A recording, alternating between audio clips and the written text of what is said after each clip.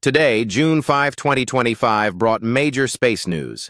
Japan's ispace is attempting a historic moon landing with its Resilience lander, aiming to become the first private company to land on the lunar surface. Meanwhile, NASA is testing its RASSOR robot for future moon mining, raising concerns about space resource regulation. In India, Air Force pilot Shubhanshu Shukla is set to make history as the first Indian astronaut on a private mission, launching with Axiom Mission 4 on June 10th. Also, SpaceX completed its 500th Falcon rocket launch, and the James Webb Telescope revealed new details about a distant exoplanet. As excitement builds around the advancements in space exploration, the world watches closely.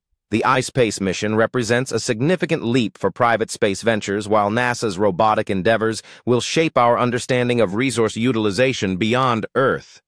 Shubhanshu Shukla's journey is poised to inspire a new generation of Indian space enthusiasts. Meanwhile, the remarkable achievements of SpaceX continue to transform expectations for commercial space travel.